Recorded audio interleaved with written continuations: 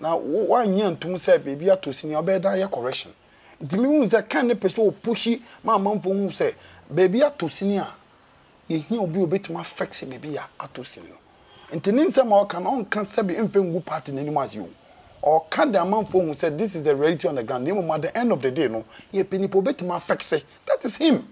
she say how kwa there the nkofo kan say Bawumia the end say oh easy Mahama obetumi win easy back can ye problem na NDC si nyame ya adom na mutumi to maka na nyame hira so na mrem na 2024 it may break 8 na nyuma ba Ghana na Ghana ya kono e na nyoma bi a nko amanfo so gu mu no obia me bie ne mu na afi wode na dwene nim de wode aboa Ghana e ma Ghana kono nim say momma kwan MPP delegates say momma kwan ma onwabo kan Agyapong be di MPP nim a e cool chop nti so wa watch asisi a NDC for no mu fears nse omo pese omo ye man kakai mam ai Bawumia ba because Bawumia ba easy for Mahama to over obetwa fa no so say am no ka say so omo ma ye omo check say no ground so no apart from party issue no fi ho a nipa hu organize ya kan Agyapong one pro nipa over 7,000 with ono one kasa na nwuma ona adwena anyame ye na doma na ho Brazil utimi organizing hu ye adwuma pro nipa gusu e bie nwuma nti monfa Ghana nhye ne sa de na kire so ntimi ma nipa ball onto won NDC for no ma ye check sisi hu se nyame ya adom na se MPP for the mark in Agyapong say boom Mahama is trouble because nya dia Mahama beben likely because can no be anim ni sin ni mu sin na anim na say ono onye minister on ka board ho pe omo kasa omo kasa na ye san course reform with the IMF crowd enye likely so omo kasa and omo so omo they done a lot of research manim for omo de omo dwuma ne say na ye hwe sika konta ne book mo omo predictions e ba no nkire say within this 1 year dabi even say inflation no kra no maximum about 3-4 years before it might drop out to maybe 15 thereof so why come suddenly ade overnight enya dwuma somebody ya transi MPP abato no November 4th ya eba so aka enakakra bi na yebisa se the campaign no ehya ase Kennedy akomprekon Agyapong the way we see a canon nsem efa MPP amanyu ekuo no pina achirem ede to dwase ebenya nsunsanso ebe ha MPP amanyu kuo no ni ebusa se Kennedy nsem okafa MPP amanyu kuo no ho betuma nya nsunsanso anase entimi nya nsunsanso abato eda wo manami enam so delegate nso beto abama na so monto aba amano eno na samre ye babedi ho enkomo na minsa aka aye Mr. Emmanuel Hammond chefu on the brand ne pa eno no ona samre no ebedi enkomo Simon chefu ne mpomboko de na me adomboko ze nyame ase minim se MPP amanyoku abatu ya eda omanum ugusu di akire yi pa wo hwe oti de ko me follow pa good yenhwe nsem no campaign no so mo si hya ase nsem ma kan Agyapong kan Dr. Bawumia aka obi akaka amanfo bebre ka se David we a Kennedy akomprekon si ye ne campaign e wo sa abatu e mu no ebenya nsunsanso aha MPP amanyuko no edi enimguase bi abre amanyuko no se na wo si ho no meda wase ni akonya wo de amame na de kan no am sana obi bebie na no ma obekasa no na e wo ne ewu na e wo ne wate me hu ni say Agyapong no he is wishing the MPP doom because he himself no person be president mo man the adentina toda nyumebu wa say why ni fi se kuro to nan a ya why kuro ni edu no di gu aguro ne be bounce by moment ya ye be why kuro ni no udi dre no guma etimi trite kuro no adentina be kan sa kan na ye na analysis so man mu ha no te sabi wanti baby and o kasafa Ghana ha no te and onim the condition the state of mine wom sese nti nyoma bi oboboso no oboboso mankofo hu se ana ade bia no so betima ya udi nkan de wo de ba ma hu yare anipa no yare doctor diagnose ma hu yare kuransa no de dry den account yare a Ghana yare situation a Ghana wom mimi hu ni se compare ko Canada Japan honorable hu ni se situation e wom ni na irrespective say dina ma Agyapong still ankofo hu ni say obi obetumi di Ghana nim because ni nsem o kan amanfo chi na no si boni nsem o kan enye re ana ye ntro na so hwe nsem bi ti say 2020 MPP Lusu Abano 2022 Dr. Mahmoud Bawumia as a dollar no castle by channel went me and channel MPP ni message campaign message. We can say master emu MPP amanyo kono fi. Oh, utie me. Waka. But say amam fon swate. Ana de ekoso man mun de oka ya mpa nkofonim. Anya mpa nso nkofonim. No kure ba ko pese se woni sebe wonu onua bi wo ho ana batan wo na oba ho. Na oba ya de na de bia wo kasha da ko ba kon be kwa ko pie prison. Na mu metoda waye ni man nkofo hu. Na amanfo hu se oba no wo hu se de oye ne nye ba o pese wo tia no ba in track. Nti edu mre bi a ne ka no asa 19 kuro no wo jaye kuro no be pose wo budusu egusu no wo kam nti wo switch to da se o waye ni na o waye ni wi a na solution na won wo de ato won nti mimi hu ni se anya ade ya se amanfo nim da se ma o kan ye kan na e kan a reflect our system ankofo nim se kwan bi so no anyoma bi nkoyi nti ono pese o chom se duty sa de we enkoyi enti na me pesa me ba na me be ye ni yi me nua no o ya de na nye the fact say me ye nua no nkire say ma me nka na da chi bi asem ma me kuro ya ma sa be di wechi da bi eze me why ni kwan bi so why ni no 2024 enti me nya nsanso MPP am nsanso bi ni ho enya nsanso MPP so utie me enya kan Agyapong na e ka ma nya nsanso a reality on the ground nti eno no enkoye se ken na all try so propagate enya propagation we ya de ye real media me hu ni say kan person kire nkofo say honorable o person kire Ghana for say sisi a situation a Ghana for wo mu ni na kwan ye be fa so a e betuma solve problem say me businessman me na mafamu an ya kwa up and down nyina dollar swinging ne whatever me na mafamu an me hu abisi sambre say minim kwan ya nyame ya adoma say MPP for ya adom no de me ba me be fa na mom say be nya nsunsuaso on de nsunsuaso de e wo dada wo nye ken na man nsunsuaso ne be ba da bi honorable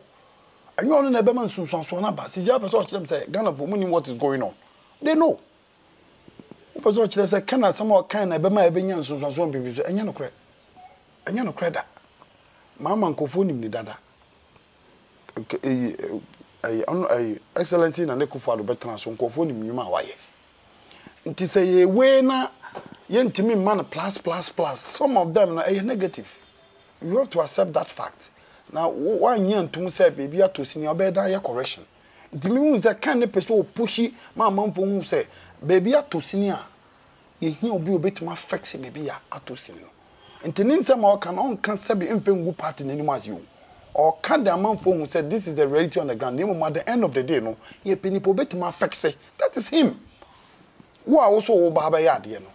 Ati say do akoye manager wo company ukoye manager wo company ho ukwa first and foremost no be free meeting board meeting afi no amount for this script be hwe files mu hwe files mu na be hu mistakes ahead e wo ho nti based on that mistakes be hu files mu ansana wa call on meeting say mistakes am finding nti afi ne be find a solution to it e bi na kan Agyapong ye no.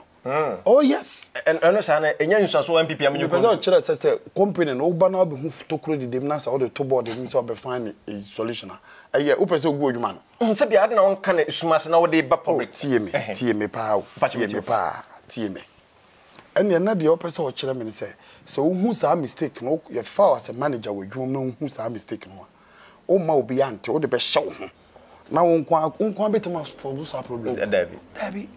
a mass of people now no solve the problem. To mo na obo mu problem e den. Wo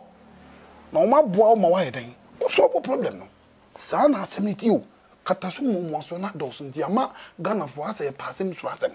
Sa nsema kan came from so be no waye. This is the reality on the ground. No come and go for some mistake on them mama opportunity na meet my den. Meet my fix it. And he's going to fix it. Trust me, Agyapong is going to fix it. Ghana for me say ne me cancer see me record ne be da ho. Oh yeah, Ghana for sure. Say mumma kwan MPP delegates, say mumma kwan ma onabo Agyapong be di MPP ni mu a. E cool chop. Nti so wa watch asisi a NDC for no mu fears say omo pese omo ye man kakai mam ai Bawumia ba because Bawumia ba easy for mama to over obetwa fa no so. Easy kra. Me no be ka asaba da okay. Me cancer see me say me say repeat bi. NDC for nya aya Bawumia sisi on betwa pan so easy because Bawumia no mo weak points bebre wa kan sim bebre excuse me to say wa contradicting somehow eti pacho de okay Dr. Mahmoud Bawumia Ghana Vice President any Kennedy akompre Agyapong NDC for slow Kennedy Agyapong sene na make a chero say am no ka say so mo ma yo checks and say ground so no apart from party issue no fiwa nipa hu Ghana is ya Kennedy Agyapong one pro nipa over 7,000 with ono ankasa na nwuma ona adwena anyame ye na doma na ho Brazil timi organizing hu ye adwuma pro nipa gusu e bie nwuma nti momfa Ghana nhye ne za de na kire so ntimi ma nipa ball onto won ono ade ni create ni de nti mi biza say ye pe Ghana ye sisi am no kasa de a so the Bawumia ne Kennedy Agyapong two scale sisi a Ghana anya party o the two scale a kan be we be 80-85 anya party ne bia be almost balancing but all the top scale pass Ghana opa monye checks NDC for no my checks is here who say nyame ya adom na say MPP for the mark Kennedy Agyapong say boom mama is trouble because nya dia mama beben likely because can no be enim ni sin ni mu sin na enim na say ono onye minister on ka board ho economic Ghana gas or the board Ghana board you can't make a friend saying cabinet okay cabinet omo take a decision na Ghana on kan bi into no nipa ama Bawumia so ka ho on na economy nyon na die ni sa nti sa meri anwoma enkosa nyenkofo paniamanfo kemu atwa adwe na wo san kofa sa bebi ankofo atwa adwe asa de ba na eche from pine to fire asem na se kire no but can the ono ka jenkofo play wa ma no ba ma nkofo hu sasisi amra ewomi this is our situation because nipa no yare a on diagnose yare no ma yare no mpie ansa na wo de do aka no if you are not a doctor be no any doctor will do that a quack doctor obe diagnose hu say wo mama me lab munye lab yi and na Kennedy Agyapong de ba no lab no ye no Kennedy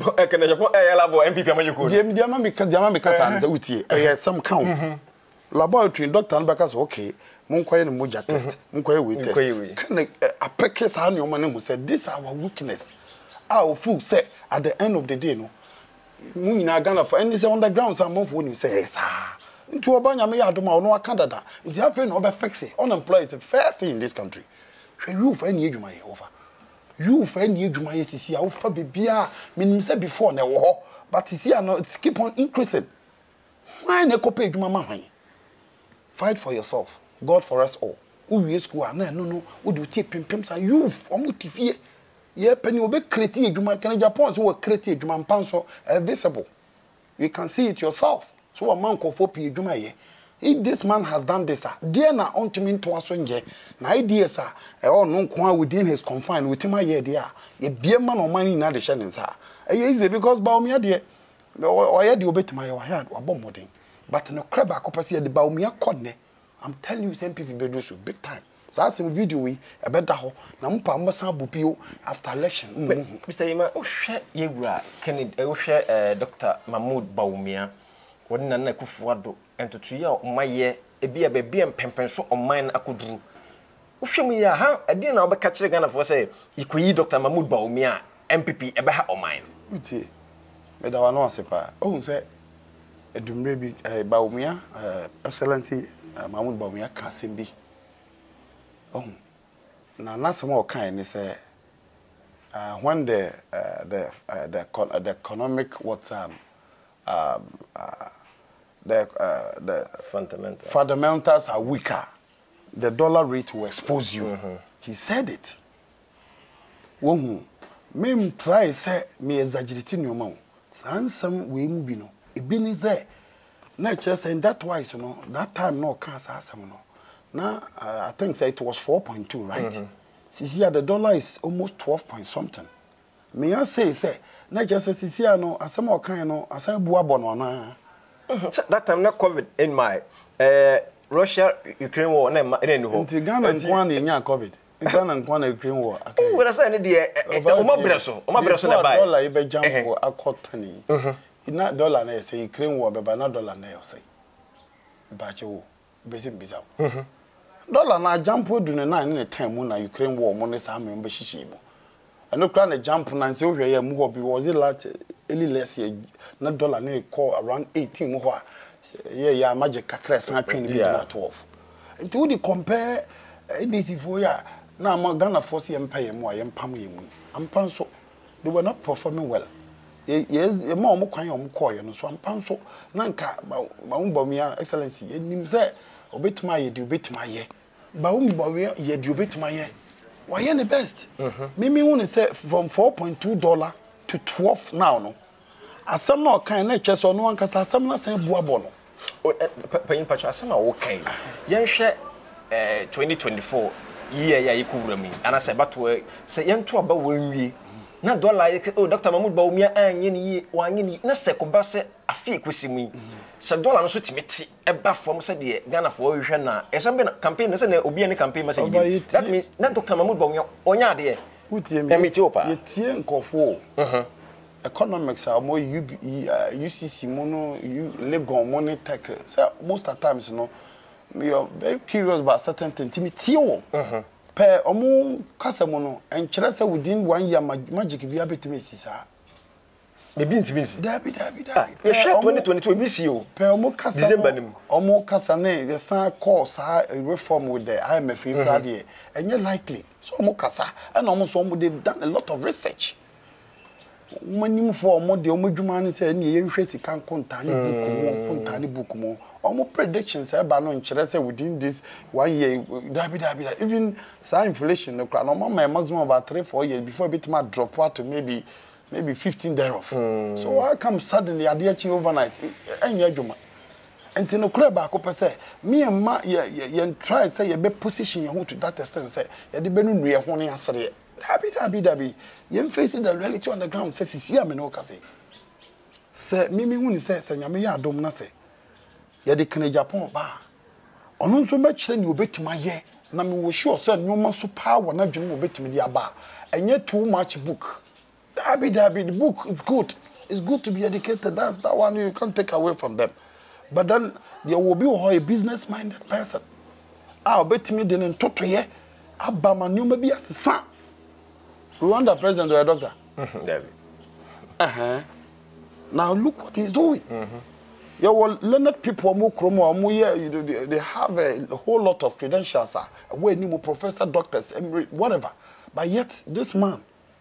Waba, with a normal man as a normal person, look what he's doing now. So, says how hot they are. Then you say too much a yempe will be a sisi Ghana for per business my politicians no ma babe kasa ma ya te omo ne ache. Yempe businessman ono what me invest ya ne dwuma gina ai ne. Nyame adom no so yes obie na no kasa nkofo bu no. If you say we timid na dwene nim de ne nyansa nyame de dom no wo de aye nyoma ni pen first example mechanic in Japan e no so ni sika onya no enye myself o de bua nkofo o de bua oman no odu hospital monye odu hospital monye odu wa na chese ne hawa ne say oman no yedie mra na yedie mra no hu say bebi atokro de da na so point tokro say tokro we na de da ha me ba me de me sili sa tokro ni na mfum so be ne wo mu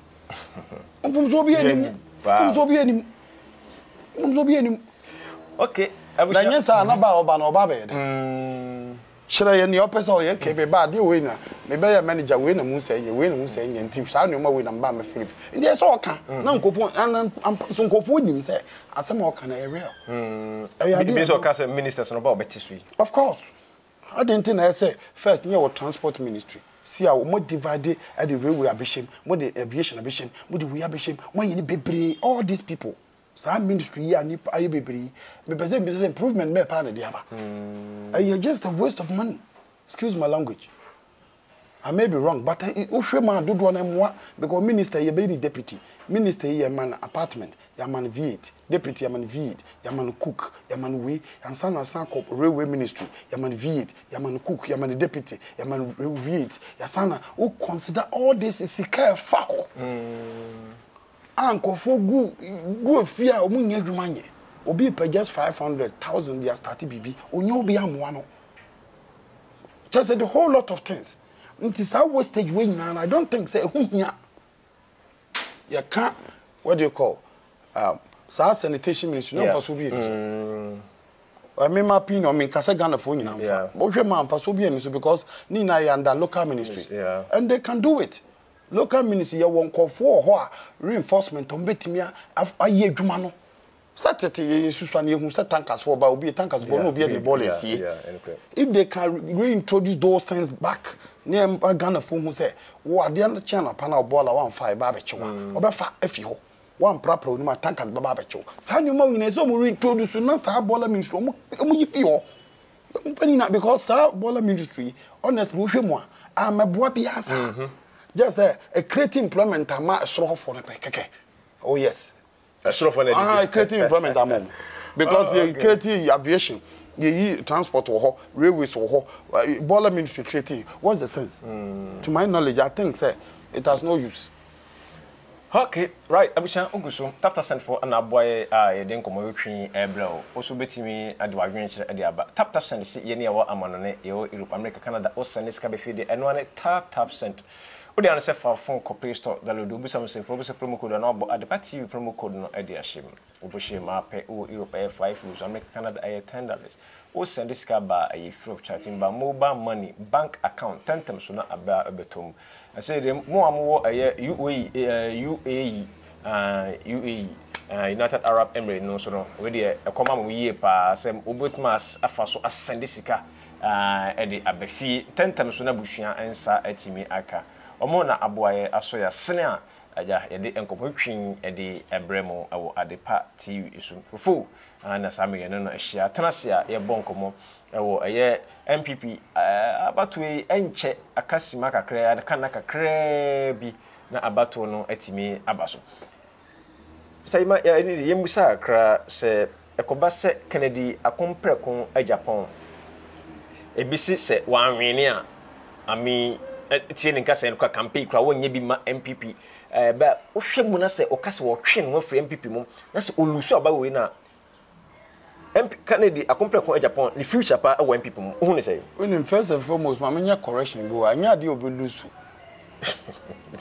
o so be activist mama nya sa correction ma anya o worry ne anya de obelusu okay because see ano I'm telling you say wonim o de hear statistics no ayi Bawumia lead all right but on the side for no those figures be o kamboma national I watch so many you say some of the category of people be omono omunyan come out there what they vote for candidate on vote for man o can say percent ni boma now the boma BBC okay o hanu everybody find here because sisi anu tie anya say per say MPP be break 8 or you break 8 with development and improvement. This is my ideology. We are breaking the 8 with development and improved what has already taken place. Say anya ne sa na e break kekede a e say kojoko no nyina nkwantia. Sisi ameno ka say Ghana for twa adwo. Mo amu TV stations mo kwa around and what dey go aka. Oh yes. Dey go aka. Asama adano ababi ni mo debate on reasons okay. Dr. Bawumia wa ba ye dwuma wa ya ade. But nin nsem o kekan na sa kwa ba be sise. Nsem o kan ni na say ye levy only for poor these people and at the end of the day asa dan ho ma ye levy asa ba am here they think of when the what do you call the fundamentals are weak the exchange rate will expose you sa nyoma me ni kwa a big blow and no kwa be mark be 60%. So we try am not 60 minus 63 ma onya 40 already we fail in here table the NHS we were down to the earth. Wow. This is the point ankofo gina amankofo bi won said no say we bibi ye dia yen toto no ma yi na within MPP no yen yak so correction no so be Bawumia say wan be president or a young man still years ahead no be adachi bibi betimi miracle betimi na was drop him that na said dem confo ka say Ghana for refer won so no na refer no aba na nyesa ni manimu ya gina mu say o fa ba a disaster because anya likely say Bawumia nya ne obetimi awini a presidency Ghana nsi o dey deep with one day mbobbo mama mfoti ba me hu say Kennedy new face asema o kan say mon try me so me businessman na nyoma anyame na me so ameye ni say me creating nyuma me wo enwuma more plans a metimi se ne me am personally metimi creative enwuma no saa na metimi de o man ni nyina se ka creative enwuma more ma youth na nya enwuma ye hwe dodo wa ho de ko watermelon mo ne what do you call watermelon ne what do you call mango area. I'm telling you, say nyame ya dom na kan ba the president ho nyina factories be sanso from dodo akosi sa area ho bia benya ne factory watermelon factory what do you call mango factory mango sisi ho just say mango na proper na say to make factories are what planning or person ye wo Ghana ha no baby bia na tomatoes wo benya factory e be fix e go chin dodo wa se be saso dodo wa de ko ne village ho ho mu dua watermelon baby o mu dua kube ho nyina just say plants wo no son plants wo no son wo hwe na say kra ye maame second lady Ira ya maame Samira Bawumia asama ode to dwa ye to aba ma ye ntoma wo bia libufu ntentem ene sede amanfo bi so timi kafa doctor kafa onamo kana Agyapong ho wo bia se bebre won tibi kran people foko yi na betima nya nsusanso wan people so no Ghana fo nto aba ma no onsansam no tibi sa wo hu ni say enya no kure am say maame no sorry to say this so person o ye more proactive what she saying na onko grounds ono ankasa mpenkofo onko grounds ko bi sa sisi a hwan na ye to aba ma na one PP mo a obetimi nwini ono obetimi break it sounded more development abeka the NPP aye no ho a ye can oh yes I can because say we can say oh maame no de o kire na dwen say one way there me fan say oh yeah campaign amani kunu yeah of course until eventually no on kan asem papa bia no a abema ne ma papa be bata kan ho sanity normal me I don't blame her so no so sa na obeka san so na Ghana fo dodo na ate Ghana ha na ni kunu ba se oba be ye vice no ye te na se mo be ye vice ni nsem o kan na sa dan ye sa be buabo no mama was 4.2 then dollar sisi a dollar is 12 point something times 3 na che sisi a no na sem no kan no it means ye adwuma de na che sisi a no Ghana ha ye you know fan say system no is down so no mama that time 4.2 say there no city and sadia na ni na down because now multiply by na just multiplied I sign the chip by 3 sana se ye kire wo say a year level here for poor and this time we must say twam ho de year level aba me percent be say sa no ma wo nkwam say hit 60% negative yes and he can the other can say oyinipa sabe onyankopon boy no obi a wo ne nan so wo no obi wo ho a etese wo fa obi ma ne ehwe odwuma ma odwuma na wo hwe no ye obi a ne bufu pa ntam ne ade but wo hwe usika so kama ma ene ye wodi ne bum for ye soft but wodi agora obe ye ne mama edwuma na collapse usika samba emudi hin na abechusu mi bisa wo yeah say ne oba fa de no na so eni so hetu no so butuma hwe usika samba so ma and there is good this is the point me hu ni say sisi ameno kase de kan de okọ grants bia His Excellency Mrs. Bawumia bia o share dan ye checks ye omra bi no nko checks nko bisa say sisi ameno kase say pass ye pe obi a yem way positive negative yem fam good skills so His Excellency Bawumia and then Agyapong go for the omenya accounts bia quick temper no treat you kum nipa o nipa sabe bufo timi ba ye nipa nyame sa na nyame bo nipo bia wo ne na nso ba ne na nso no de compare the positive na the positive ni ye better ne na nso bia be 25 than the positive be 75 ye be fa no of course ye be fa no ye won kofo individuals a sabe ebi ye nipa titru uko mu fi ye kotie nyoma omo ye abonte na bi omuntimi nye bia west crossing honorable dey Agyapong dey ankofo kan no nti is neither here nor there enya issue sa about a question we person me bisa na fe ebia ebetuma to san say dem commotion ebishi eye November 4th a edaye nim a kanse ni de nipa nan ene ginam Dr. Mahmoud Bawumia Kennedy akompre kon Agyapong Dr. Afri Yakoto ana eye honorable adenimo uhwe empanimfu ya se MPP ade da o manim butai da o manim nyina ne se eye 2024 breaking the 8 ombaye ade no pedi wakan nyina the delegate hwe ni mu akoyi ne pa abetimi aboa MPP amanyuko no die esi eye November 4th hwan pa hwan ene bema MPP break 8 why pan a bit mama MPP break 8 no simple nipa for na fi nkomo yitwe ne fa nyina birawe oh say ade na wa winim ana ka na bo kan Japan no ana ekose ye twa to ho asama wo kan ye twa to ho na ebeba mu so eno na bo kan Japan because sisi am no kasa sisi ai said the mekan no ye hwe na in two ways ye hwe party wise na ye hwe nationwide say ye hwe party wise no a ya mfa ama kan Japan ye de koma obi a disaster MPP na some are making delegates the muntie me bia ebeba chirimbobo atie enye likely say si amfa kana ma yentimi break 8 ti yentimi break 8 so dia ene na we kan ye wa mu jejirije ba me mu gidie say nya me ya adom na delegate amutie me Ghana ye sremo ti si MPP epesi yakuye ni break 8 ya yema honorable kan Japan mala no me ye adwuma yi because grounds no within the whole nationwide no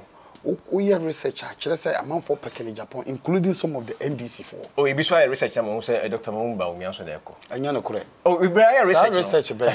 anya MPP research we can the whole nationwide asa we bring so aye research na we say dem say manfa anya no correct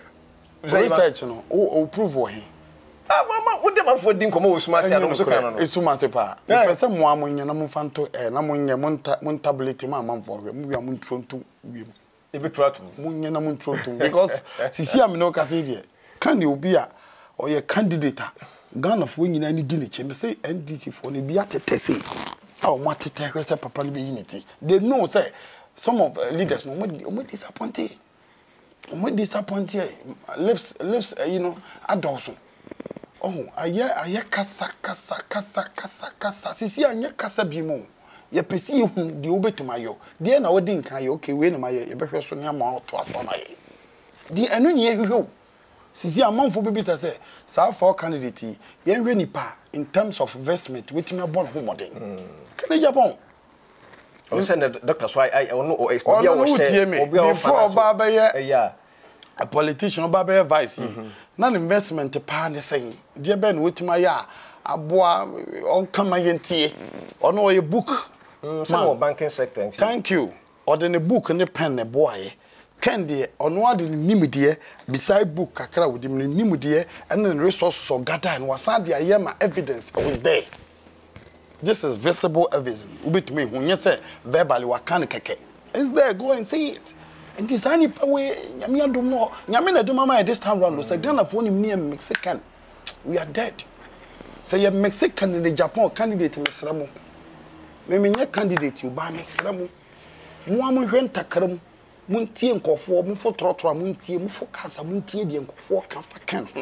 se ne obetimi abeboa mo man youth na nya adwuma ye na nneoma keka si ni mansomdua ba na next 2024 upwards ye be hu sampa Ghana youth o wie school at least obenya adwuma ye youth amotitifi omo nam ebie true data fe omaye kobolo omo nyina mo fa ncheme omo nyina no nneoma betwe omo fisa asutwe because onye adwuma ye asa abrabo no fa hu korem nneoma bebre basesa o Ghana ama Ghana fo hu sampa se afa ni nya obi a ote Ghana fo so afa na waba oba be sane Ghana fo fi sai ha ne amane mu se ne ma Yesu Kristo ba ya obayi ye fi nkwaso mu a o ma moja no ebe ya adehye moja no nti no enne obi a tumi confess na Nyankopon agyewato mu saa na kan Japan so de nim de kakra nyame adom de ba ba Ghana ama Ghana nso so wona omo diaspora no bo se ton mra so se ba fie o wo Rwanda si adodo na aba fie bi ko mo se ntoto ye koso saa na nyame ya adom akan so betoto nyoma nti mo candidate misra mo medi nyame di sra mo medi nyame di sra mo toso miensa mo nyira mo ho ama mo ye hwe ne ma bi anhwe ne anhwe ne ntimo amaka na ma ene ye ne ejegireje o sisi akwa de ade nkofo kan se Bawumia de no say oye easy Mahama obetumi win easy ba kan ye problem na NDC si nyame ya adom na mutumi to maka na nyame hira so na mrem na 2024 it me break 8 na nyuma ba Ghana na Ghana ya kono ena nyoma bi a nko amanfo so gu mu no obia me bie ne mu na afi wode na dwene nim de wode aboa Ghana ema Ghana kono nim nyame hira mo na menim say inshallah nyame ya adom so a kan Japan beba be lead MPP because ohwe ni pa 4 na 4 no mo aka no they are all good but ya do mo tun sane ni mo be we skill na nko ba bia but Bawumia ni obi ananka betima compete kakra but ono Bawumia so no wa ba ye bi ama ye hu nti saa de na edu ken so e ma no kwan no push agenda no na amanya dum na Jumadi no aha na edi ni nyina pompon so no edi AC tappercent for and boy ne a edi nkomo hwetwe ni nyina edi ebre mu me a metra biam edi be frame akosi adwumadofo agio me ne agye ho yie pa the producer bi bia so ma me eye Joshua ona tutu bia kama edi maye Erwade ya adom na Yesu ama yebesa ehye bi na yedi MPP abato no achi yie pa nti mo hwe ye ni mfunne kosi memedan kosi ala mboto ba nyina wi abbo ama do obedi nkonem no empanifo de betu dwa no de nyina bebrem wade pa TV eso aha na de dwuma de nyina edi AC nyame ya adom besa ehye bi yakra mo nyina Hey Shodi ofa what the media grana uka chira mi sa wo send mi sika ho me ma tan sika ni madruda ofa nyame o mako bank wako salaya edrumi so wa mo so mapom Sabre ya sa bank line. Enemre ya mu ya sa bank line. Unim tap. Edi so ni tap. Wayira tap send. Hesesi ya anu na ma no ne fu nyina de send sika ba Ghana. Enti me ye Ube ya da u use phone ben. iPhone ofa. App Store bi wo 100 for Play Store so bu o se ma. Ukọ na chepe u download yo mbebuta se bo promo code na dia de pre TV asem. No send me sika abrame. Ofantu pache se me ko App Store keke na me ba o me ma me promo code na me mo ade pansha ho. Keke. Ofa se ebetimi o. Ay free of charge. Omo Free na de nwanwa ne se. U send dia sima pena bedru. Utimi de to me mobile money anasa bank account fatum me twan. Wose me sani e won so be ka sisi e. 1 minute sim. Ofa ha ho me ko ho sisi e. Why dia pa yero hu wa mo ani amientem na tap ho na ko bank tap send sesi ya bibia ni so tap send na wo so eno na ma no ne fo bia som twitwaje atum say yan send sika pa from ano ne mbra Ghana aya dia ba ko pe tap send